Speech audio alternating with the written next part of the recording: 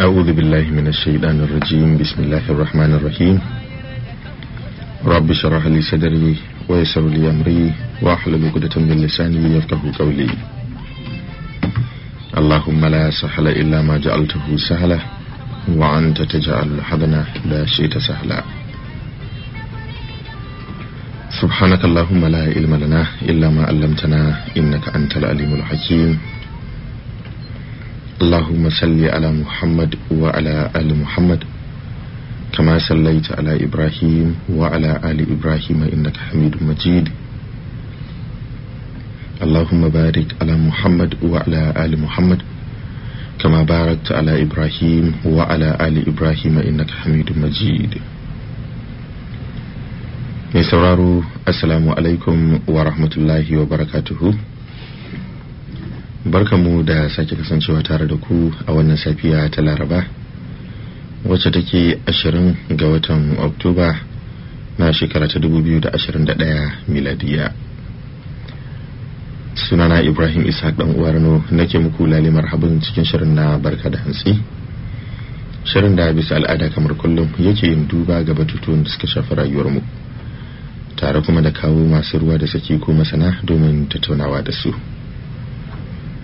A wannan safiya ma dai zan gabatar da shirin ne da taimakon abokin aiki. To saro assalamu alaikum, da fatan an waye gari cikin goshin lafiya. Tunana Nura Bello. Sannan Nura. Yawwa. Ya hanya. Alhamdulillah. Ya iyali. Alhamdulillah. Ya baka ansa da kyau. Kamar ya. kuma abin da aka mata wannan rubuwa. To Allah ya iya mana. Amin. Dan akwai wasu abubuwa da suke faruwa a al'umma wanda kamar mutane sun dan manta da shi. Na farko wayannan mutane masu sana'ar gwangwan da suke a tura yara suke ɗebo kawo irin wannan karikicen kayan da ake ganin kamar ana tsintarsa a bola su zo su tattara. To wasu daga ciki akwai bata gari, yaran da suke tura su je su nemo wani lokacin har kayan sata ko kuma su ɓanɓaro mutum abu ba a jikin gidansa ko a jikin motar. To irin wayannan abubuwan mutane suna ɗan yin sake ko tukunya yawwa a gida an ga gida a buɗe. Saboda akwai wanda na ji labari wannan ɗan masallaci amplifier ɗin a bar ƙara sauti suka je suka ɗauko da suka gurin shi mai siyan sai ya ce fa shi baya siyan sabuwa sai waje ta ragwargwaje irin an bubbuge ta akan idansa, suka bubbuge ta kuma suka ba shi karba. Ikon Allah. Kuma sai ta tashi cewa an ɗauki a bar masallaci. To ya aka karki gaba ɗaya dai wurin yan sanda aka tafi. To amma haka dai an gano inda ta je din. Man to tunda ai sun yadda su suka sato kuma shi ma yaji shi ya karba, amma shi babban laifin sama da a gabansa suka bubbuge ta. Shine ai kaga ya nuna masu cewa nan gaba idan kun sato ga yadda za ku yi mata kenan sai ku kawo nasa. To dan wasakin da mutane suke koya kuka ga irin wa'annan masu harkan gungun din sun bude a unguwannin ku, manyan unguwa ko kuma kungiyar ta unguwa ce ta same shi, wai ba shi dama ya fara wannan sana'a unguwa, saboda kada ka zo ku bar su sa yaran ku a cikin irin wannan harkar sana'o'in su je suna fara ɗebo kayan mutane suna kawo a koya yara harkar da ba ta da kyau. Ko da dai ba su saka ba a tabbatar da sai hancin yin sana'a ta cewar za su rika sayan iya kayayyakin da suke tsintattu din ne da ake zubarwa a bola lalatattu. Yawa. Ko mutum ne ya fito daga gida da kansa ya bayar ya siyar. Akwai da suke fito da su irin kayayyaki. Ai kaga akwai waɗanda ma suke kewayawa lungu-lungu sako-sako suke magana da lasfika mai irin waɗannan matattun abubuwan, mataccen batirin mota ma irin waɗannan abubuwan duk a kawo masaya. To kaga waɗannan sun bi abin ta tsari mai kyau yadda ba za ka ce suna ɗaukar kayan sata suna zuwa suna sayarwa ba. To idan za a samar da tsafta da inganci cikin al'amarin, dole daga dai wanda yake sayan nan ne a tabbatar da sai hancinsa cewar zai yi fa sana'ar ne tsakani da Allah ba tare da za a rika zuwa ana ɗauko masa kayan mutane yana saya ba. Gaskiya duk waɗanda zai mu'amala da su ya tabbatar da sai hancin abin da suke kawo masa cewar wannan abin ko dai zagawa kuka yi lungu sako kuka yi shela aka kawo muku kuka saya ko kuma irin waɗanda aka tsinto a bola ne ba nan wasu ne kuka je kuka ɗauko. Kaga shikenan in aka tabbatar da wanda zai saya din a zaune yana da wannan tsarin kuma zai rike amanar tsarin to shikenan sai a bi shi da fatan alkhairi. Domin shi mai sayan shi ne ai daga shi matsala take. Idan ma za su sato din inda za su kawo bai saya ba ai ba yadda za su shi sa ko a shari'a ai shi mai sayan aka je kotu an fi masa hukunci da tsara saboda da bai karba ba. Kamar harkar zancen wayoyin nan ne da idan an sata ake kaiwa akwai waɗanda ake kaiwa su siya kuma masu sayan sun san cewa wayoyin da ake kaiwa na sata ne amma sun yarda za su siye su su canja musu su da kamar su canja kamanni wayar sannan su sake sayar da ita. To kaga barayin zaune sun fama waɗanda za su je su ɗauko dan da a ce barayin zaunen ba sa nan waɗanda suke ɗaukowa su sato ɗin ba inda za su je su kai su sayar. To tunda kuma ba inda za su kai su saya a saya kaga ai ba shi da amfanin yi. Ka san wani darasin rayuwa ce take koya shi ba wai tsoron Allah mutum yake ji kawai a hakura ba. Shi ya ga uwar bari ne rayuwar duniya ta mai kwallin dema ake cewa ko sannan sai ya shiga karatun ta da sai ce tunda ba abu da nake yi ba amfani yake ba bari ni da ɗaya daga cikin abokan aiki ya ce mun su a unguwar su dabarar da suka yi shine rijista suke musu da suka ga sun musu an jari bola sun fara an fara sace a unguwar duk sai suka tattara su aka dakatar da yawa daga ciki aka bi mutum 3 ba wanda aka fi yadda da su saboda sai mutum yana kofar gida da dare sai aje a cire masa gulab din gida na kofar gida ko a balle wata irin ko wata bagula ta waje ko irin wani abin rela haka shi ma balle shi aiki haddashi Allah ya yi ana zuwa ana sayarwa to kaga wata cikin gidan za a shiga ayyuda nawa ma aka shiga cikin gidajen ai abin an shayin su ba fa yau aka fara ba ta ba haushi ne da yace in fa kaga mutum yana rawa a kasuwa ba ranar ya fara daman ya da fara yawa kai ne dai baka taba ganin sa ba sai a wannan ranar. Allah ya kyauta amin. Dan akwai kuma maganar mutane masu zuwa irin neman taimako haka na makaranta a biya musu dai da gidajen rediyo suna yawan biya musu kudin makaranta ko wani abu to abin lura da shi shine wasu daga cikin matasan ko mace ko namiji za ka ga wayar da take hannunsu ta kai akalla naira 50,000 to amma sai yarinya ta koya matashi ya zo neman 30,000 a biya masa kudin makaranta shi ne ɗaya daga cikin wani manya a nan da ya ga irin wannan yarinya wata ta kawo irin wannan takardar ta neman naira 25,000 kuma ga wayar ga babban waya a hannunta sai ya kira ta ya ce wannan waya wace ta ce ta ce ce nawa kika ta ce 75,000 sai ce amma kina da wayar 75,000 za ki fito neman kuɗi naira 25,000 ki biya kuɗin makaranta bai wa Allah shi ne kin yi wa kanki adalci kin yi wa kanki adalci yau a ce babu ma waya a hannunki ko kuma wayar da take hannunki ga tana irin ba ta fi 2,000 ba kina da matsala ta naira 20,000 shine abin ya kama da hankali amma kina rike babbar waya kin zo neman 23,000 da a biya kuɗin makaranta ya yi mata faɗa dai sosai ya ce wannan mutuwar zuciya ce amfanin irin wannan kayayyakin na zamani a hannun mutane a wannan rayuwar dai wani lokacin kadara ce koyawa na abu na ka ya samu matsala ke bukatar taimako ba sai ka je ka gaya wani ba sai ka sai da kayan ka tun da daɗin kadara kenan sai da ya ce wannan wayar duk kadara ce ka daga ka sayar ka biya wa kanka bukatar rayuwa wata rana Allah sai ya ƙara hore maka sai ka sake siyan wata ko amma dai kana da damar da za ka yi hakan ɗin baka yin ba kuma ka zo kana ta roƙo a gurin wasu abin bai dai yi ba gaskiya. Na tsaya a gurin wani mai shayi a nan kwanan freedom sai na ji wasu suna hira inda kake dan karyawa kenan karya kuma man da ga isa kuma shi shayi ma ba za a sha ba Abdulhadi to na gani wai mijin mace daya wai maganin yan turku sunan su kenan sai suke maganar irin wasu unguwanni da ake buɗe sababbi za ka ga matan unguwar matan aure kenan sun kirkiro wani abu wai zama majalisa to har da dauko MP3 a kunna kiɗa a kofar gida an sun tare da matar wacin ta zo a zo a kuma ba biki ake yi ba biki ba yace haka suke a unguwar shi dai ya hana matarsa. Wace unguwa ce wannan? Bai faɗi sunan unguwar ba.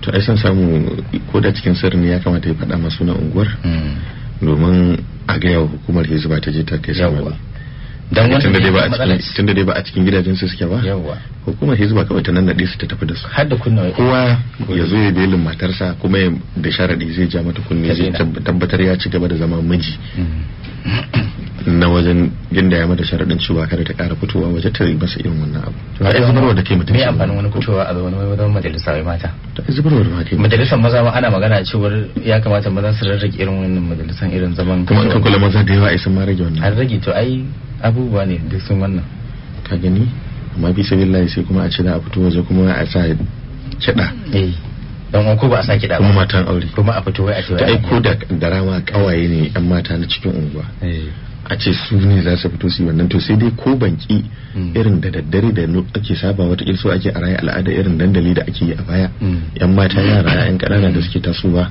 da suke haduwa su yi gada ka san akwai wannan yanayin wasannin to in ba irin wannan ba a ce dai kawai ya zama al'ada ko yaushe kawai aka ga dama yan mata unguwa za su fito masu mafa yan mata din kenan banda masu aure wai da yamma shi kan wani ke ta lokaci ake irin yamman nan wajen 5 haka ka ji lokacin ake fitowa lokacin da yan mata suke dandali a baya so ai sai duhu ya ma shiga ka gani sai dai ga hasken farin wata a gari sun fito dandalin su suna yin wasannin su na al'ada a bayan ma ke ba kuma a cikin birnin nan da yanzu ba a saba ganin irin wannan wasannin ba ko gaskiya to yanzu kawai sai fi sabilillahi a ce za a kirkiro wani abu sabo irin wannan kuma sannan ba wai yan mata ma matan aure gaskiya ya kamata hukumar hizba ta san da wannan labari gaskiya dai kuma ai bai mata ce kamar ba mutuncin auren za ki duba ai shi sanin shi ma hizba ya kamata ta je ta kwashe su Allah kun ta kwashe su sai a zo a bege yi ko wannan miji in ya zo beli daga nashi a gida ya kamar mata ka take fitowa gobar ya take madina ne ce ai tafi karfi na sai ya ce a to tunda tafi karfin ka ayin haka ne zaman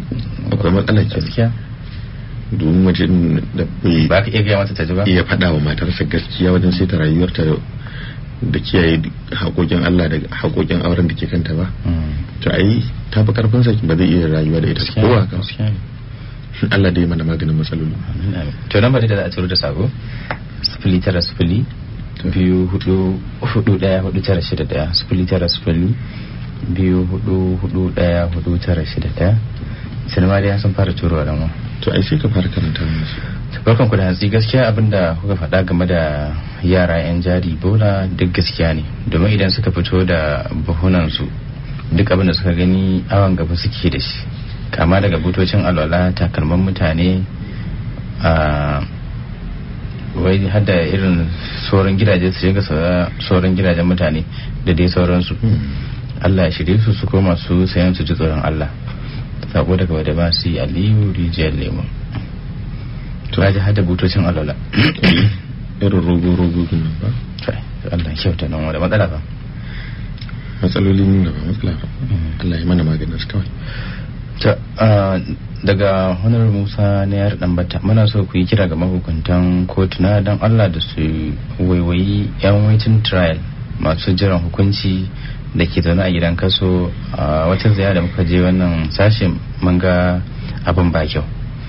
honar Musa na yar Dambata shi ne tura da sabo ta san dan irin wannan fa yan kai ajiyar nan sai mutum fa sai ma an gama ba abin sai ga an gano ba shi da laifi dama an gama ajiye shi kuma sosai kuwa wani mantawa ma fa ake da shi gaba daya musamman dan uwa magana bashin nan an sha magana cewa in ka je ka daura mutum a prison to da me zai biya ka a'a wasu ayoyi daurin ana musu na kudin ne kawai okay shikenan shikenan mutum ya ci wannan a ya damu wannan to da ai wannan kaci yakan daurin ne fi billahi kuma sannan ka fito a ce kuma ana wanka mana wai ai san tsoratar da mutum akai saboda ga san cewa na fi karban ka to idan ana banka to kuma ai kara abanka sai ka fito kai fafutukar nema a sama sharadi a ce manga lokacin da zaka rika kawo kaza shine ko da akwai kotunan da ana yin irin wannan karshe ana tambayar mutum matan a tsawar tsarin maslaha wasu matan a cikin can ba kafin a fito a zo a zauna kai yau zaka iya biyan sa ya karfin samun kai yake sai an yi mutum interview an tabbatar da ma karfin samun sa sannan sai a ce to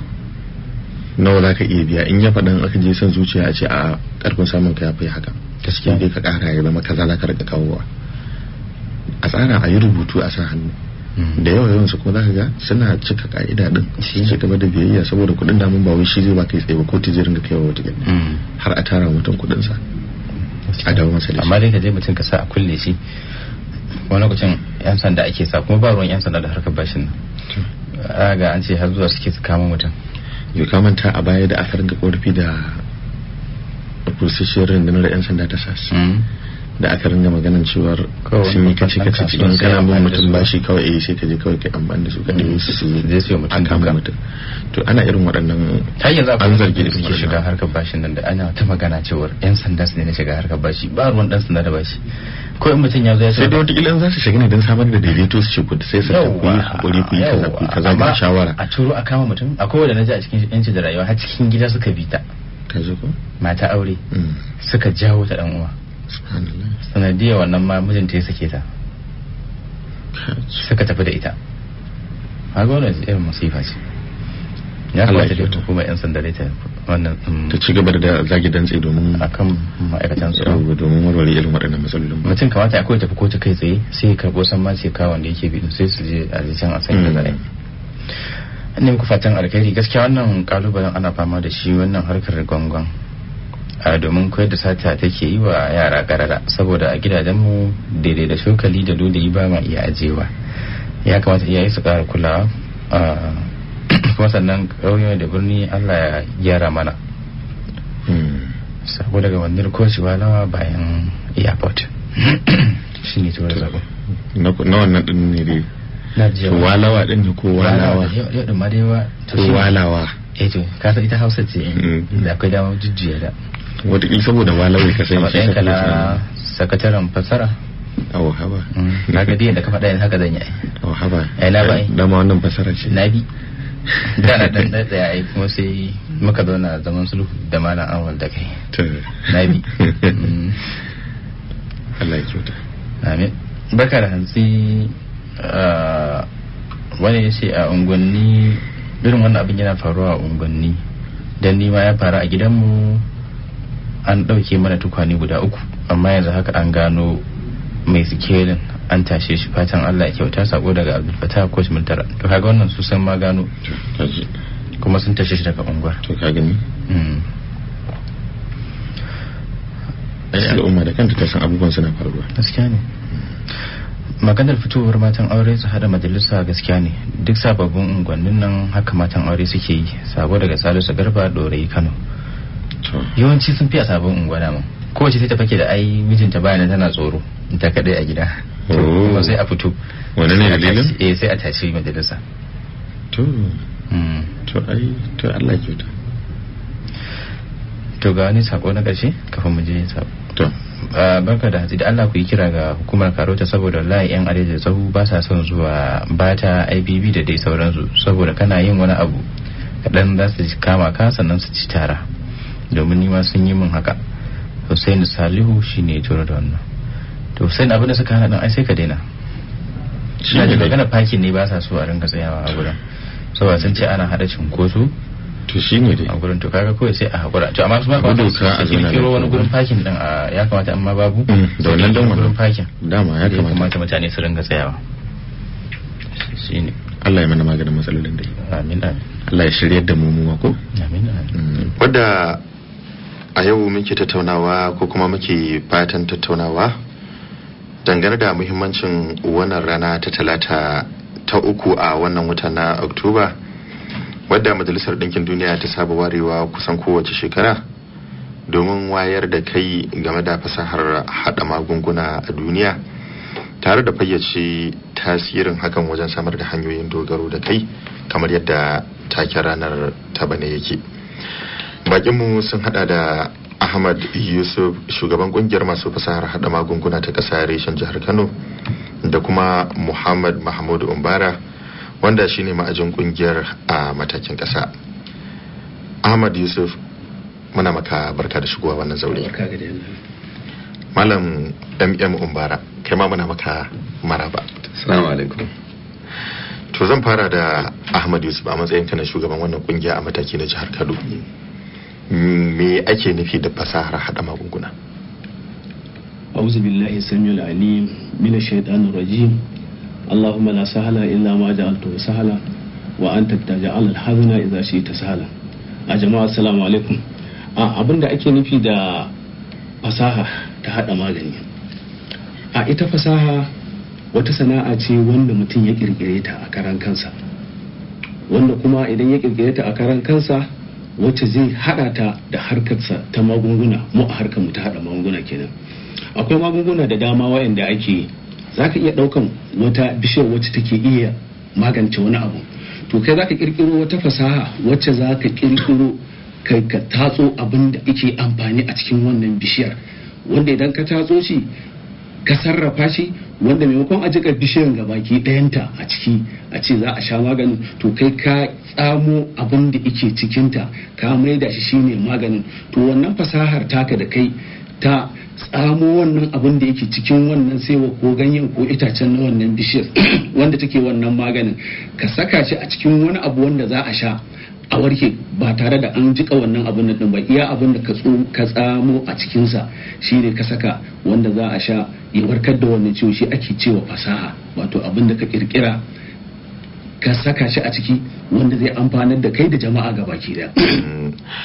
Umar, me ya janyo majalisar ɗinkin duniya ta ware talata, kuma talatar ma ta uku a kowane wata na Oktoba a matsayin ranar da za a rika yin waɗannan bukukuwa ko wayar da kan al'umma game da wannan rana?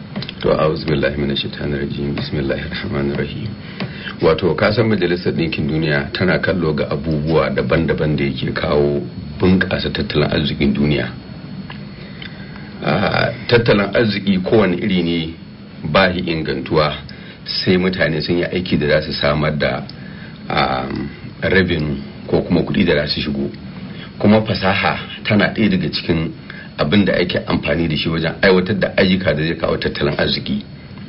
Fasahar hada magunguna kuma bata zama ware ba a kallon irin wannan fasahohin da ake bukata da za a yi amfani da shi a bunƙasa tattalin arziki.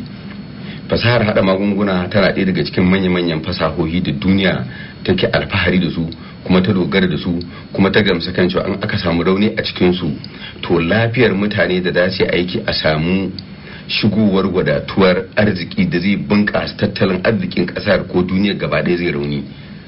Wannan dalilin ya sa majalisar ɗinkin duniya ta kalli kan cewa fasahar haɗa magunguna tana ɗaya daga cikin fasahohin da za ta bawa kulawa don a jijjiga wayannan masu wannan fasahar su yunkura su zo da fasahar su don su inganta abubuwan da zai da za a samar da abubuwan da za su tanadar da lafiya ga al'umma da za su aiki wanda za su bunƙasa tattalin arzikin ƙasa.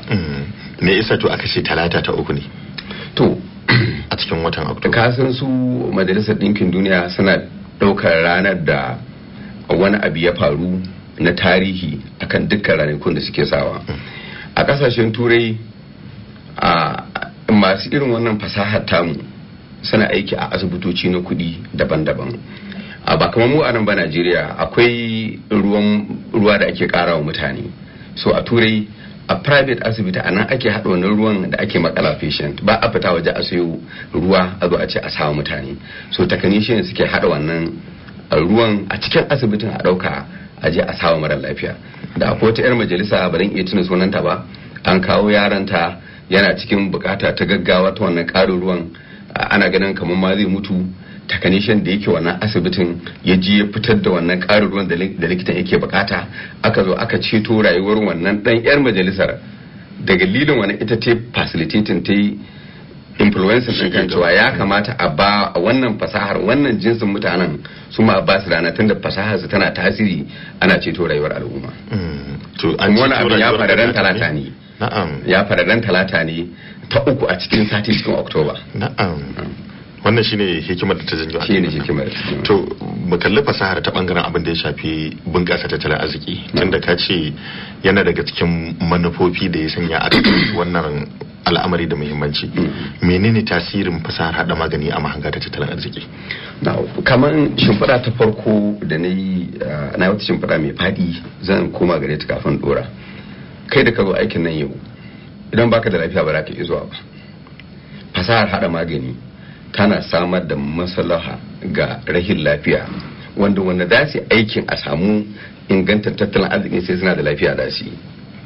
Saboda haka fasahar hada magani kusa ita ce kashin baya ko kuma laka ta inganta tattalin arziki. Tunda misali yanzu idan mutum bai da lafiya aka ce bara a samu magani a Najeriya ba, kaga wannan raunin fasahar hada magunguna ne. Aka ce sai an tafi turai a samu masa maganin shi, maybe ya dauke shi sati ko wata ɗaya kafin je turai ya dawo. Productivity din shi, aikin da yake a wani ƙasa ta sai ya dakata. tattalin arzikin ya tsaya. Kuɗin da zai ya masa magani a can ƙasar ya biya kuɗin ya kwashi tattalin arzikin ya kai shi wani ƙasar. So matakin farko fasahar hada magani ita take tabbatar da lafiyar mutanen ƙasa da za su yi aiki ma tukunna kafin a yi magana tattalin aikin su yi aiki da aka tattalin arziki. In da ka iya tunawa ɗaya daga cikin ma'auni da ake auna tattalin arziki shine income per capita. Kai me za ka iya producing, ni me zan iya producing, to idan baka da lafiya ba za ka iya yi ba. So wannan yana daga cikin muhimmanci na fasahar hada magunguna gunda ta danganci alaƙar tattalin arziki yawa ga al'umma. To na yi zaton ta bangaren motsin ku ko kuma yin aikin ko kuma yin fasahar wajen kirkiro dabaru na hada magungunan akwai ya damar samarwa waɗansu ayyuka. Ina shimfiɗa ne, ina zuwa ga wannan. Na'am. An ka kalli tattalin arzikin China da India suna bunƙasa kamar hawan farashi saboda suna da fasaha, suna da technicians da suke aiki wajen production, sun dogara da kansu, suna production, suna samar da magunguna. Saboda haka mu a Najeriya wannan fim dinmu na yau da muka yana ko a duniya aka na entrepreneurship development shine ya wannan alakar aikin namu fasahar tamu za ta bunƙasa tattalin arziki kamar da kai tambaya. Shi tattalin arziki bai da alaka da gwamnati kawai. Mutane mun ɗauka kan cewa duk wanda ya karatu ya fasaha gwamnati da je ta bashi aiki. A'a ba haka bane ba. Masu karatun hada magunguna irin wannan muna da dama da yawa da za mu je mu ci gashin kanmu mu yi aiki da za mu samu wa waɗansu aiki mu biya su albashi. Kaga wannan mutanen sun samu aikin yi, tattalin arziki nasu na ƙasa ya inganta, kuma mu da muke je muka yi wannan karatun mun samu wa kanmu aikin yi, tattalin arzikinmu ya inganta, kuma za mu biya ƙasa haraji, tattalin arzikin ƙasa ya inganta. Saboda haka kafa kamfanoni namu na fasahar hada magunguna namu mu hada magungunan mu kamar yadda chairman ya fara magana, yana maganar yadda ilimin fasaha zai kalli bangaren alternative medicine. Yanzu ka kalli kamar India da China suna kokari su haɗu da magungunan turawa su kuma nasu na gargajiya. Mutane masu wannan fasahar za su iya kafa kamfaninnika masu girma na alternative medicine wanda za su kalli magungunan mu na gargajiya a tantance shi, a inganta shi ya zo ya zama wani abu da zai samu da tattalin arziki. Banga hada magungunan na bature karatunmu da muka yi ya ba mu dama mu kafa kamfaninnika ko wasu masu kuɗi su kafa kamfaninnika, mu je mu yi aiki mu gudanar da kamfanin wanda idan babu mu gudanarwa wannan kamfanin ba zai yiwu ba. Kaga shi kai kana da kudi za ka yi kafa kasuwancinka baka da fasahar, ba wanda ya ce sai lalle kana da wannan fasahar za ka yi kasuwancinka, ba haka bane ba.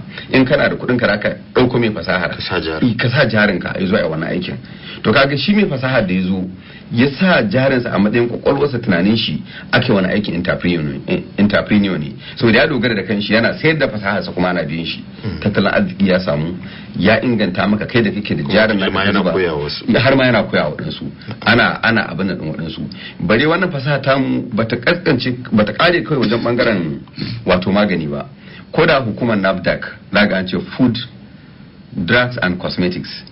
To a karatun ya ba mu dama mu gina kamfanoni da za mu dogara da kanmu wajen sarrafa abinci, wajen sarrafa cosmetics. Cosmetics nan shine dangin abubuwan da muke amfani da shi ne da kullun na gida, man shafawa, tozali, wane ne abubuwan da ake amfani, sabulun wanka da sauransu, wanda kaga bukatar wannan tana da yawa a kasan nan. So masu irin wannan fasahar za su iya buɗe wannan kamfanin su yi amfani da fasahar su samu wannan abubuwan da ake bukata, mutanen kasa su same shi da sauki, su dogara da kansu, su ba wa mutane aikin yi wanda zai inganta tattalin arziki. Bari ne kuma akan pharmacy technician Ahmad Yusuf. A shekarar da ta gabata iwar haka mun karɓi bakuncin ku a wannan zauri. Zuwa yanzu an samu shekara guda, wannan ci gaba zaka iya bayyana cewa kun samar a wannan fage daga wancan lokaci zuwa yanzu? Alhamdulillah mun samu ci gaba da yawa daga bara a wanda ya kawo bana, ba don komai ba saboda ainihin aikin mu kamar bara lokacin da muka zo mun tattauna akan cewa muna shirya wato semina yadda za mu kara junanmu ilimi. Bisa ga wannan semina da muke shiryawa da kuma yadda muke kara junanmu ilimi shi ma an samu ci gaba sosai. Sannan kuma musamman saboda wasu ba ma su gama fahimtar yanayin ita kungiyar ba, a taron mu da muka yi na bara da muka kwatanta shi da na bana ya ninka shi. To kaga saboda awareness da aka samu na ita kungiyar na wayar da kai da aka samu a ita kungiyar, wannan shi ma da taimaka mana kan cewa an samu ci gaba sosai mai tsananin yawa. Sannan kuma da taimakon da muke wa yan uwa kamar yan uwanmu da suke can gidan marayu da kuma wayanda suke prison da kuma can irin kamar irin maliki din nan, shi ma irin wayannan abubuwa da muke abin da wasu abubuwa ne na ci gaba wanda aka samu a cikin wannan kungiyar. Ana samun magunguna da zaka ji suna da tsada musamman ta fuskar dama da ake al'umma suke da ita yanzu na ramewar aljihu, babu kuɗaɗe a hannayensu, amma za su je a rubuta musu magunguna su zama masu tsada ne ba za su iya saya ba. Wace rawa a kungiyance wata ilko ka taka domin samar da fasahar magungunan da za ta ƙara sauƙaƙa farashin irin magungunan da al'umma suke amfani da? Rawar da muka taka a wajen sauƙaƙa farashi, shi farashin ma abin da yasa yake faruwa saboda canjin dala. Wannan canjin dalan ka ji yau dala tana kaza ta da ƙara abin nan shi ke ƙara farashi. To amma kokarin da muke yi a wajen sauƙaƙa wannan tsada, akwai magunguna da ake daban-daban. Wani za a ga na babban kamfani ne, wannan karamin kamfani ne, amma kuma duk suna yin aiki da. Wannan karamin kamfanin ma za a ga ya fi na babban kamfanin karfi wajen inganci yadda zai bada lafiya. To mukan iya bakin kokarinmu, wato idan an rubuta mutum magani maimakon ya sai wancan mai tsadan, akwai na ƙananan kamfanuka da suka rubuta marasa tsada wanda ake barawa kuma suna yi kamar na yadda wannan na babban kamfanin yake. To mu tana taka rawa sosai wajen yi wa marasa lafiya bayani kan cewa su yi amfani da wannan magani, idan ya yi kuɗi da ya a zo na ƙasa da shi a ɗauke shi amfani da shi, kuma daga baya ma a zo ana godiya kan cewa na samu sauki. Ta wannan fuskar kuke sauƙaƙawa al'umma. To me yasa ake samun bambanci tsakanin kamfani ka ji wannan maganin ya fi tsada bayan sinadaran kuma da iri ɗaya ne? Abin da yake faruwa ya danganta da girman kamfani. Girman kamfani anan kayayyakin da suke amfani da shi, za ka ga kayan da aka siyo su a waje saboda canjin dala da kuma transportation cost da waya haka da yadda izo kaga zai zo ma da tsada. Sannan kuma a wani lokacin zaka ga yanayin karfin kamfanin da na wannan ya sha bamban, saboda haka sai ga ana samun wannan bambance-bambancen na tsada. Shi ne kawai yake janyo bambancin? Shi ne yake kawo wannan bambance-bambancen, za a yi cewa na wannan kamfanin ya fi na wannan kamfanin saboda hanyoyin da aka bi na wajen shi kansa kera maganin. Za a ga cewa shi na wannan babban kamfanin yanayin injina da qualities na powder da suka yi amfani da shi, ingredients sun suka yi amfani da shi ya fi na wannan. Saboda haka tun da wannan babban kamfani ne, kaga wannan karamin kamfanin ba zai kai shi ba, shi sa ake samun irin wayannan bambance-bambancen. Comrade Umbara, ban sani ba ko akwai karin haske da za ka yi game da wannan tambaya? Karin hasken da zan yi shine akan samu bambancin price wajen magunguna kamar yadda ka faɗa, duk da yake content din su ɗaya ne, kuma kamata a sinadaran da ke ciki duk ɗaya ne, kuma da mai tsadar da mara tsadar in dai an bi ka'idodin hada su aka hada su za su aiki iri daya. Kuma a Najeriya muna da hukuma da take NAFDAC tana tantance wannan sinadaran kafin ya shigo kasuwa, sai an tabbatar ya yi daidai tukuna bar maganin shigo kasuwa. Akwai wani abu da muke kira goodwill account a business, ba sai zan fasara da Hausa ba. Idan kamfani ya kafu ya da ina mu'amalolin shi, ya yi suna a idan al'umma, wannan sunan shi ake kira goodwill account. So lokacin da ya dauka gina wannan sunan ya kashe kuɗi masu tarin yawa. Bari baka misali da kamfanin Pfizer. Kamfanin Pfizer an san shi ya dade, wannan sunan da ya kashe kuɗi wajen yin wannan sunan. Karamin kamfani da ya taso ba a san shi ba. So wannan sanin da aka san kamfanin Pfizer da shi na goodwill account da kuɗin da ya kashe, in ya zo pricing din shi na sa kaya yana sa wani kuɗi na daban saboda wannan sanin da aka yi mishi. Yana sa kuɗi na daban saboda shi an san shi an san ya samu ɗaukaka, sai ya ƙara wani kuɗi saboda kuɗin da yake biyan ma'aikatan shi saboda wannan sunan da yake da shi da bambanci da wanda zai biya, da bambanci da yadda karamin kamfani zai biya wanda bai da wannan sunan. Misali idan Pfizer suka ce in zo su dauke ni musu aiki, sai wani bude kamfanin sa a sharaɗe ce zo masa aiki, kuɗin da za su biya ni ba ɗaya bane ba, dan na san wancan babban kamfani ne.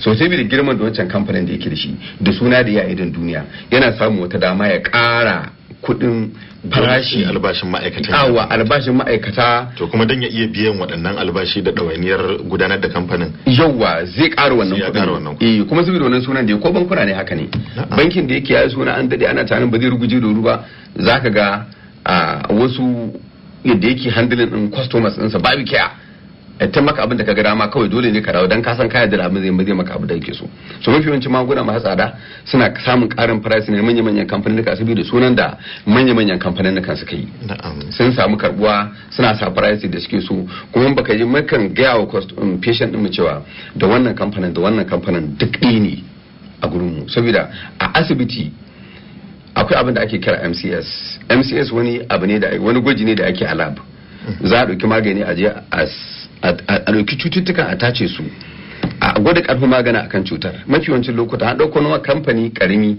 da babba an sa duk suna kashe wannan cutar amma saboda wancan kamfanin ya yi suna wani lokacin mara lafiya da ya ce na wannan kamfanin ma yake so shi yake so kuma lokacin marasa lafiya idan suka zo wani aka ce ga na wannan kamfanin ne mai arha ne sai ce baya so saboda kamar Najeriya muna da wannan matsalar ta alaka tsakanin farashi da ingancin abu ko shadda ce aka ce wannan shadda kaza ce ya ci kai wannan ba ta da kyau so da wannan matsalar ta mata tunanin haka kuma su da ya ji farashi dan karami sai tunanin ba da kyau so ne sai yake ba wasu kamfanin kan dama ma su ƙara price din kuɗin don su samu karbuwa idan al'umma bari je ga Ahmad Yusuf a baya kayi magana ta fuskar fasahar hada magani akwai kwarewa wajen tatso sinadarai daga jikin 'ya'yan itatuwa ne bishiyu ne da sauransu wai iya ta bangaren 'ya'yan itatuwa dama duk magungunan da muke amfani da su iya ta nan ake samun su ko akwai wasu hanyoyi da ana iya samun wasu sinadaran da ake kara hada magunguna da su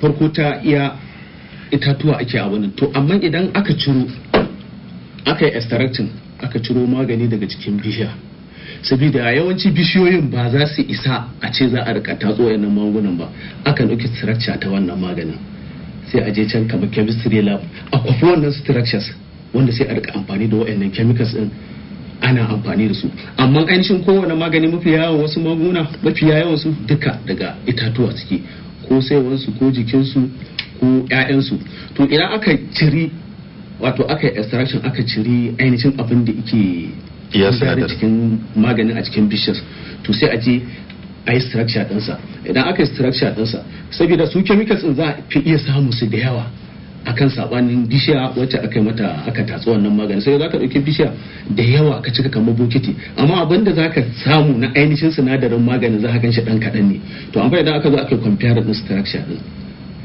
aka je aka yi formulating ɗinta a chemistry aka samu wannan formula to sai a rika amfani da wayannan chemicals din ana hada wayannan magungunan da su wannan bayanin naka fa zai iya rikitar da tunanin maybe barin da bayanin ta bayanin na fahimce ka kana magana kan cewa ta hanyar tsare ne kawai ake samun magunguna tsare suna ɗaya daga cikin hanyoyi da ake samun magunguna daga cikin hanyoyi da yawa da ake fitar da magunguna kokarin da chairman yake bayani anan shine yana so ya ce idan an gano sinadari daga cikin tsare za su yi amfani ga magani to ba za a iya bin wannan tsaron gaba dai kuma ce a ta ɗiba a ta nemo su ana ɗiba daga ciki ba dole ne an gano wannan sinadarin za ga kuma a fitar da shi ta hanyar kimiyya da iya samun sa da yawa to amma da akwai hanyoyi da ake samun magunguna da yawa bayan tsare ana samun magunguna a jikin dabbobi aka fitar da magunguna a jikin dabbobi misalin da zan bayar wa mutane za su fahimta a da wuri shine kaman wani maganin ciwon siga da ake kira insulin wannan allurar da ake yi kaga wannan daga dabbobi aka samu aka fitar da shi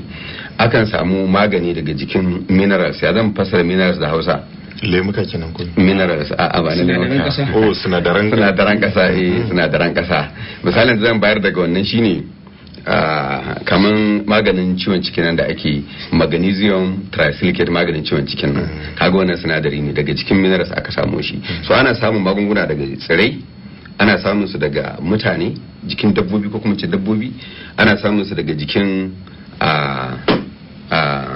minerals kuma hailo da akwai waɗanda mineral sources amma mineral sources ba coca-cola da wane ne ba sauran ka gane me yake nufi hakan nan kuma akwai waɗanda ake kirkira synthetic idan sa turanci akwai animal source akwai plant source akwai mineral source da akwai kuma synthetic source to waɗannan su ne idan aka samu guda ɗaya in kuka zo da fasahar ku kenan za a iya kamar yadda zan dauki takarda in je na'ura na ce ai mun photocopy in ta samun wata mai kwafi irin ta haka shi ma sinadarin za ku iya rarraba shi ta karuwa kenan ko a'a sai an ƙara tasowa? idan aka samu sinadari guda daya kamar yadda ya magana akwai abin da kira molecular chemistry. Molecular chemistry concept ne da za a iya ganin kamar da kaga wannan ginin bulo nawa aka saka ya hada shi da siminti da bulo aka jajjona suka tasa, to shi ma kowane magani yana da wasu blocks da suka hada suka yi shi, kuma kowane tubali da ya haɗi sai an samu sinadari kaza a cikin sannan zai ba wannan tubalin, kowane tubalin da suka suka gina shi yana taka rawar gini wajen aikin maganin. Na'am.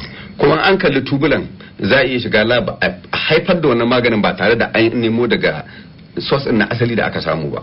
Misali ka samu daga plant sai ka gano wannan sinadarin da ka dauko daga wannan tsiron yana da tubali 1 2 3 4 kuma wannan tubulan sai suke bada maganin. In ka shiga laboratory za ka fitar da wannan tubulan ba tare da ka samu daga actual plant ba, shi muke kira synthetic, ka gane. Kuma in ka samu wannan ka gano kanta wannan tubalin da yake guri number 1 shine yake bada aikin sosai, amma an ka canza masa guri kuma zai fi aiki.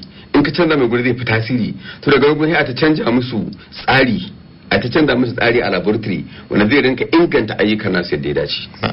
To amma ai mafi yawanci magunguna sai an yi gwaji sannan ake gane tasirin aikin da aka yi na sabunta su. Ta yaya idan an yi irin wannan sabuntawa an canja masa tsari ake iya ganewa cikin sauki, tunda a baya akwai bayani na kamfanonin da irin sun zo za a yi gwajin wasu daga cikin magunguna kuma an samu matsaloli a game da al'umma. Wato kowanne magani kafin ya shigo kasuwa da akwai steps da ake bi na production din shi da samar da shi. Na farko za a samu maganin da ake tunanin zai wannan aikin. Akwai hanyoyi da ake bi da yawa da ake evaluating din shi. Za a samo shi gashi a je a tantance shi ta bangaren chemistry, a zo a yi gwaji a kayan dabbobi, a kan wannan dabbobin yayi a fitar da wani abu da ake nufi da ake kira LD50. LD50 shine adadin yawan maganin da za a bawa patient ya kashe maganin ya kashe wani mara lafiyan. A'a ba mara lafiyan ba cutar ba, mara lafiyan kai. Shi mara lafiyan dosage. LD50 dosage ne, yanayin adadin magani ne da za in an ba mara lafiya wannan adadin maganin da ya sha zai kashe shi. So sai an tantance wannan a kayan dabbobi. An tantance wannan akan dabbobi, an zo an dada auna a toxicity din shi, abin da ake kira toxicity da ramin ce mishi da Hausa, matsalolin shi a jikin dan adam. Dan sai a tafi abin da ake kira clinical trial. Clinical trial shine za a yi jarraba maganin a kayan volunteers. Wannan gwajin kwararru suke yi, za a haɗa team na kwararru akan harkar lafiya su tantance wannan clinical trial din. Bayan an gama haɗa, bayan an gama jarraba shi akan dan adam, wasu group din mutane kalilan an yi nazarin abin da maganin ya bayar. Daga nan kuma za a ƙara yi mutanen da za a sake gwadawa a kayi.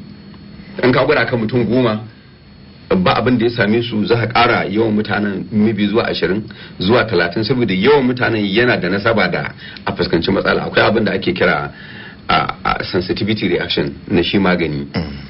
Jininka zai iya karɓar shi bai ma komai ba, ni na ɗauka yi mini ya bani matsala. To kaga yawan mutanen da suke amfani da shi zai bada damar a gano tendency din matsalar da zai iya bayarwa. Amma duk da haka kuma sai ya zama an duk waɗannan matakai an bi su, amma a fito da magani ya zama ya haifar da matsala. Akwai abin da muke kira idiosyncratic reaction. Idiosyncratic reaction, to zake mana magana zan yi bayani akan shi, amma dai kafin yanzu zamu lika hasashen mu insha Allah.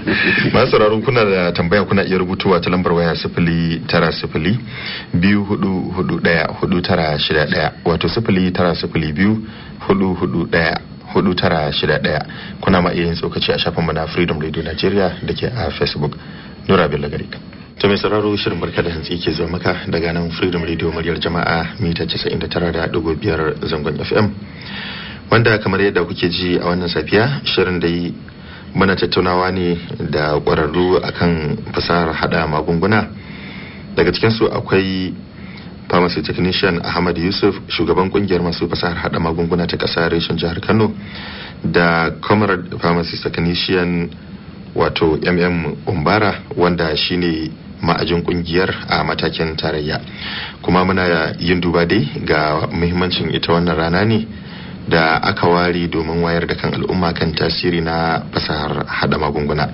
Kafin tafiyar mu hutun rabin lokaci, Muhammad Mahmud Umbara, ka tsaya a gabar da kake shirin yiwa masu sauraro bayani dangane da idiosyncratic reaction ta bangaren shan magunguna da yake zama an samu wata matsala. To alhamdulillah. Me yake janyowa duk waɗannan matakai na bincike da za a yi a tabbatar da sahihancin magani in an fito da shi cikin al'umma kuma sai a sha sannan ya zama ya haifar da matsala? To alhamdulillah. Bayan duk an bi wancan matakai na tantance magani kada ya ba mutane matsala, sai kuma daga karshe an fito da maganin wani ya sha ya samu matsalar da ba a gani ba a can baya.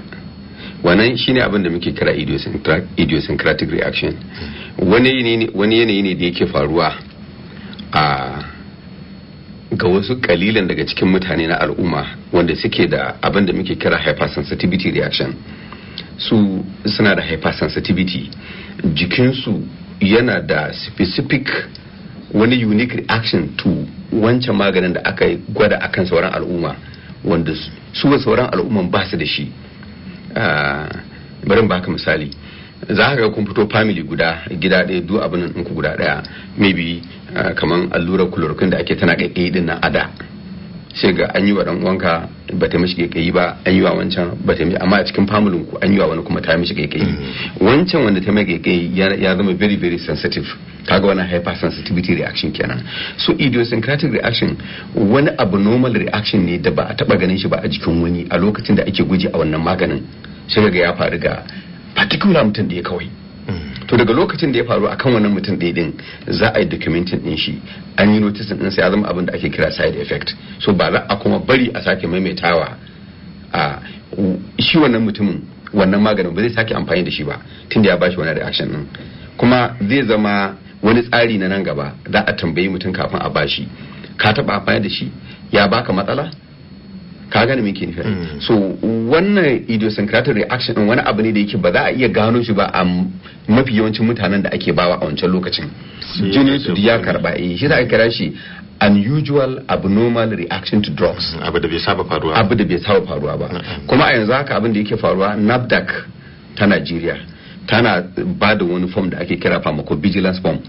Kowane asibiti ka je da akwai shi, kowane wannan asibiti da akwai shi, saboda rubuta irin wannan idiosyncratic reaction din. Duk lokacin da mutum aka bashi wani magani yayi samu wani abu da ba a saba gani ba a sauran mutanen da aka gwada, za a rubuta sunan maganin, batch number, manufacturing da wasu duk information na wannan maganin a tura NAFDAC, kuma NAFDAC za ta tura wa kamfanin da ya wannan maganin dan a dara bincike akan shi a tantance wasu abubuwa da ya kamata a sake inganta, da ya kamata a inganta. Ahmad Yusuf, menene manyan kalubale dangane da fasahar hada magunguna ne a takaice a gurguje saboda lokacin ya fara tuba? Manyan kalubale da yake hada da wannan fasaha ta farko ne yana daga bincike. Mafiya yawan mutanenmu ba sa so su yi bincike akan harkoki kamar na wasu bishiyun ko kuma na wasu magunguna wanda ake gani idan an yi amfani da su suna maganin kaza, wanda kamar idan an samu maganin da aka ce yana maganin kaza to kamata yi a ce ana bincike a kansa domin a dada tabbatar da shi wannan maganin da kuma yadda za a yi modifying dinsa ya koma wani kalan yadda za a rika shansa wanda zai biya jama'a sha'awa da waye, haka kuma an shaye magani. So wannan kalubalen na rashin bincike shi ma na fuskantar mu. Sannan yawancin mutanen mu kuma za a ga cewa ba sa kamar dai binciken kenan, ba sa nazarta karatun su irin ƙara karatun su, a rika sabunta karatu. Yawa sabunta karatu, saboda idan kana pharmacy technician to kamata ka je ka ƙara wani karatun, ka je ka zama kamar pharmacy technologist. To wannan din ma rashin zuwa a ƙaro wannan karatun, domin in kana pharmacy technician ilimin ka bai kai na pharmacy technologist ba, wanda zai je ya bincike ya ɗauki wani fannin daban ko wani ganyen daban na bishiya ya je bincike a kansa. A matsayin ka na pharmacy technician kaga ilimin ka bai kai na wanda zaka je kai wannan binciken har a zo a yi magana da shi malam Mamu da yake magana LD50 a gano matsalan magani da wanda yake abin nan su. So kaga duk wanda bai je irin wannan karatun ba kaga ba zai iya irin wayannan ba. Abu na uku, yawanci kamar masu kuɗin mu ko kuma gwamnati za ga cewa ba a fitowa wato a ba da agaji ga irin waɗannan mutanen domin su inganta wato yanayin binciken nasu, fasahar su. Domin inganta fasahar anan zai taimaka wa jama'a wasu su samu aiki. kai din da kake da fasahar in ka zo kana yi to ba za ka yi kai kaɗai ba, za ka samu wasu wanda za su suna taka wannan aikin, to wannan aikin da suke taka za ka rika ba su albashi ne. To kaga rashin wannan samun agaji da kamar masu kuɗin mu ko kuma gwamnati zo ta fuskanci abin sosai domin jama'a su shigo, shi ma na ɗaya daga cikin kalubalen wanda yake da to ban sani ba Imam Umbara akwai ƙari. To ni karin da zan yi akan kalubale shine kalubalen da muke da shi ba zan dakatar da shi akan pharmacy technician ba kawai. Kalubalen mu Najeriya generally ba ma so mu amfani da ilimin da muka samu.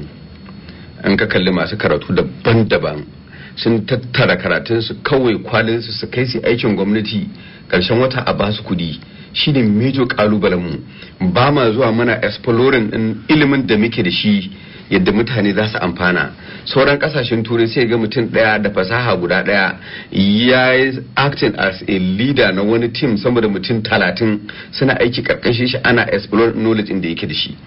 Yanzu misali Najeriya muna da pharmacist masu yawan gaske, yayin mu ne da suka fi mu ilimi mai zurfi a bangaren magunguna, amma 99% na magungunan Najeriya shigo da su ake daga turai, kuma suna da fasaha nan mu da su idan mun haɗu ba wani magani da ba za mu iya haɗawa ba. Amma mun gwamnati mu tafi mai aikin gwamnati, maybe ƙasa ba ta taimaka ba ta samar da enabling environment da za a yi ba. Idan ma ƙasa ba ta tanadar da enabling environment da za a yi ba, wannan ba zai hana kan cewa ba za a ba ta proposal manyan da suke da dama su gaya mata ga abin da ya kamata a yi ba.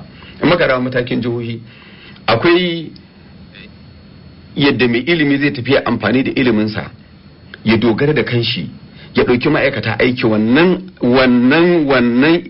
ilimin nashi da ya commercializing ya mai da shi into wani kamar product da za a zo a sai amfani da shi, zai taimaka wajen jawo hankalin waɗansu mutanen su zo su yi wannan karatun. Amma sai ka ga major challenge mu wannan professor a bangare guda zai je yayi research, ɗalibansu su research, ga output na research zai iya taimaka a tattalin arzikin ƙasa ma ya zo a jibgi, ba za a implementing ba. Mun je mun gama karatu mun fito kamar da na gaya maka, za mu iya abubuwa da dama. Mu dauki bangaren cosmetics wanda NAFDAC za ta bawa pharmacy technician technologist license, yanzu za ka je singa common man shafawa da ake suru a singa, in za ka je ka kirga 88% daga wajen sai ibada ake kawo shi. Me amfanin karatun da muka yi? Kai mu je mu aiki a ba mu albashi. Wannan shine major kalubalen mu. Ba ma putin knowledge in da muka yi amfani da muka samu a makaranta independently, mu commercializing din shi with the mission of improving economic status na state din naka da kuma mutanen da zaka rauka. To a bangare guda ana samun matsaloli na samun miyagun kwayoyi ko kuma ta'ammali da miyagun kwayoyi a cikin al'umma. Akwai rawar da kuke takawa domin ganin wannan matsala ta kau, tunda a yanzu dai a zahirance ku ake amfani da ku wajen hada sinadarai na magungunan nan da fasahar da ake amfani da ita a fitar da magani. Dole ba za a rasa bata gari masu ilimi a irin cikin irin ku masu ilimin ku da ake amfani da su a riga hada irin waɗannan magunguna ba. Me kungiyar ku take yaka? To hakikanin gaskiya kamar yadda ka faɗa, ba a samun mutane 100 a ce dukkan su suna da kyau. Amma karatun da muke samu daga makaranta da aka koya mana illar miyagun kwayoyi, mutumin pharmacy technician technologist da yake da nutsuwa da hankali ba zai dauki wannan maganin ya bawa mutum ya je sha ba. Maganar da nake gaya maka, ko a asibiti ka zo likita ya rubuto maka irin wannan magungunan, a likita ya rubuta maka a asibiti da akwai mataki da zaka bi kafin ka bada wannan maganin ma. Sai a ka'ida sai ka san sunan likitan da ya rubuta maka, sai ya sa signature ɗinsa a jikin katin da ya rubuta, a ka'ida ma sai ya sa maka lasin number ɗin shi. To mutumin da yake da wannan ka'idar, ko likita ne rubuto bai kamata ka bada ba, sai ka bi wannan hanyoyin kafin ka bada maganin. Ba na jin zai ji ya ɗauka ya kuma sa shi a kemis ya sayar. Abin da ya sa wannan ta'ammali da miyagun kwayoyi suka yi yawa a Najeriya, ni a gani na shine saboda ba ma yin abubuwan a Najeriya importing ɗinsa ake yi. Ana fakewa da importing kyawawa sai a shigo da munana. Yau da a ce duk abin da muke yi a cikin Najeriya muke yin kayan mu, me ya kawo rigimar COVID-19 vaccine? Mutane ba a cikin Najeriya ba mu muke ba, yi za a kawo mana. Mutane suna tsoro kar a yi adulterating ɗinta a kama wani abu da zai cutar da mu. So major problem da yake kawo shan mayagun kwayoyin nan malam ba mu muke kawo mu ba. Mu muke kayan mu, ba za mu importation din magunguna ba. in ba za mu import magunguna ba tana da shigo da su. Essential drugs da muke bukata muna da su, mun yi su da kanmu. Idan kuma har aka ce an ba da dama ku a gida ku tsara kuma aka ga ana samun na kwayoyin nan maye, an san laifin ku ne kenan ko kuke. Na yi maka magana kan cewa baka samun mutane da yawa a ce kowane ne kirki ne, ko lokacin annabi a cikin mutanen an samu munafikai. Annabi ga zuwa da munafikai, so bari ya ga ma kan cewa dukkan mu gaba ɗayan mu we are 100% daidai miki ko a dama dai da gwamnati ta ɗau waɗancan matakai da ya sa yawa. Kuma mu a wannan kungiyar tamu muna da registration, duk mutumin da muka san ba mutumin kwarai bane ba, yayi wani abu ba daidai ba aka kama shi, za mu cire shi daga cikin kungiyar mu, shine matakin da muke dauka. Na'am. Duk mutumin da mu dauki sakonnin da masu sauraro suka aiko. Nura akwai tambayoyi ne? To ga wani na farko yace waya ake samun kaga an yi magani kuma ya karbu yana aiki sosai a jikin mutane, amma daga ƙarshe sai kaga ya daina maganin cutar ta bijire masa. Daga AR Uba dan Aro shine tambayar. Ba shi azatu. Okay. Akwai hanyoyi guda biyu da magunguna suke daina aiki. Magunguna sun kasa kashi biyu. Akwai maganin da yake aiki a jikin dan adam. Akwai maganin da yake aiki da jikin kwayoyin cuta wanda suka kama jikin dan adam. Maganin da yake aiki a jikin dan adam directly in ya shiga cikin jikin mutum, akwai wata tsoka da muke kira receptor. Maganin sai ya ja samu receptor yake aiki tare da shi. So idan ka sha maganin na dogon lokaci, shekara da shekaru kana sha, wannan receptor, wannan tsokar da magani yake zuwa ya ta aiki, tana sabawa da wannan maganin ta kuma daina responding kaman mutumin da bai taba sha ba. Wannan shine abin da muke kira receptor desensitization. So receptors ne yana daina aiki. Akan samu wannan ga masu asma da yawa. Kaga mutum yana asma, yana shan maganin asma, haki yana sauka in ya sha magani, amma ya zo lokacin da zai sha maganin mai daina hakin. Ma wanda yake sa su maye din tun suna sha kadan sai su ji har ya daina masa aiki, sai su dinga karawa. Excellent. To wannan wani abu ne daban shi kuma again. Yeah, we call it tolerance. Wannan wani abu da muke kira tolerance. A hanya na biyu da magani yake daina aiki shine idan maganin da ake sha yana aiki ne akan kwayoyin cuta, abin da muke kira bacteria ko fungi ko viral ko whatever. To idan ba a bi ka'idodin shan magani da suka dace ba, wannan kwayoyin cuta suna bijirewa maganin tun yana kashe su har zo daina kashe su. Misali an ce ka sha sau 2 a rana, sai ka sha sau 1 kawai ka watsar, zai sa kwayoyin cuta su bijirewa maganin. Ko an ce ke kwana 10 complete ka sha na kwana 10, sai ka sha na kwana 5 sai ka watsar. Wani yana sa maganin in kwayoyin cutar su bijirewa maganin, abin da muke kira resistance. Wani abubuwan guda biyu shine, wani abin da kai magana shine idan kana shan magungunan maye, su yadda ake sarrafa su fita daga cikin jikin mutum akwai hanyoyi da dama. Idan misala ce in ka sha magani, in ka sha misala ce tramol ka sha kwaya daya, tramol ana sarrafa shi a cikin hanta. Akwai wasu sinadarai da ake fitarwa suke sarrafa shi. In aka fitar da sinadarai guda biyu suka sarrafa kwaya ɗaya yanzu, to lokacin da ka sha wannan kwaya ɗayan zai sa wannan sinadaran su haifi ƴaƴa guda biyu again, kaga sun zama 4. Idan ka sha na gaba, time din da suka ɗauka su sarrafa shi ba zai kai lokacin ba saboda yawan su ya karu. Shi muke kira tolerance. So masu shaye-shaye nan suna developing intolerance. Lokacin da ake ɗauka a lalata maganin ya fita daga jikinsu yana raguwa. So dole in suna so su samu magani musu aiki, sai sun ƙara yawan adadin maganin da zai dauki wannan ƙwayoyin da suke fitar da magani daga jiki, aikin sai lastin. Na'am, sako na gaba Nura. To wani yace za ka ga lokacin an rubuta magani an ce a sha 1 da safe 1 da daddare. To wasu kuma sukan haɗe shi kawai da daddaren gaba ɗaya su sha 2. Akwai matsala hakan? Akwai matsala ta gaske kuwa, ba ma wannan ba ma a da daren ba ma. In ka ji an ce a sha magani 1 da safe 1 da daddare, abinda ake nufi ka sha duk bayan awa 12. Amma mutanen mu sai su sha karfe 8 na safe illa asa ta yi su sha. Wannan ba daidai bane ba. Magani sau 2 a rana, abinda ake nufi ka sha duk bayan awa 12. So maganin da zaka sha duk bayan awa 12 kuma ka haɗe su lokaci guda ka sha, ai adadin karfin maganin zai zama cikin jinin kama yayi maka yawa. Misali a ce maganin bacci ne ka sha, wanda za mu iya gani a bayyane, a ce ka sha maganin bacci kwaya 1 da safe, in magariba ta yi ka sha kwaya 1, sai ka haɗe su lokaci guda ka shanye, ainihin baccin da zaka samu ba zai kai, zai fi a ce kwaya 1 kawai guda 1 ka sha. To haka aikin da magani zai maka a cikin jikinka, kowane irin aikin zai maka. In aka ce ka sha su 2 ka haɗe su lokaci guda, ka ninka karfin maganin da kuma zai iya baka matsala, toxicity, side effect masu yawa saboda ka haɗe su lokaci guda. Ina so na amfani da wani dama na kira mutanen mu, duk maganin da aka ce a sha sau 2 a rana dan Allah dan annabi a daina sha 8 na safe karfe 4 na yamma abinda ake nufi a sha duk bayan awa 12. na'am to kafin mu sallama ba sani ba ko Ahmad Yusuf akwai sako na karshe da kake da shi muhimmin da ban faɗa ba. Sakon da nake da shi na karshe ne wa faɗa jama'a mu kan cewa da Allah a ci gaba da ba mu haɗin kai a cikin tafi da wannan kungiya ta mai albarka domin za ta taimaka mana da kuma al'umma gabaki da kuma muna godiya ga wannan tashar ta bamu wannan dama muka zo muka isar da wannan sakon. Allah ya saka da alkhairi. To amin.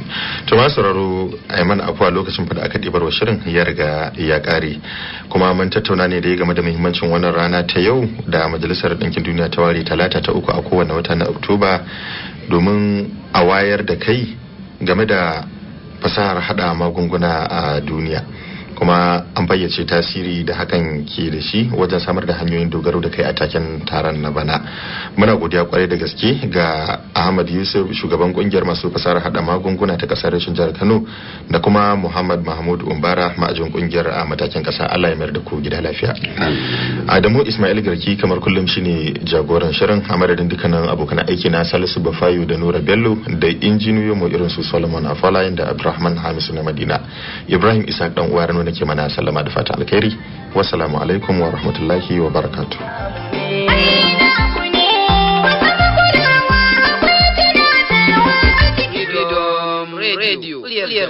Mita 99.5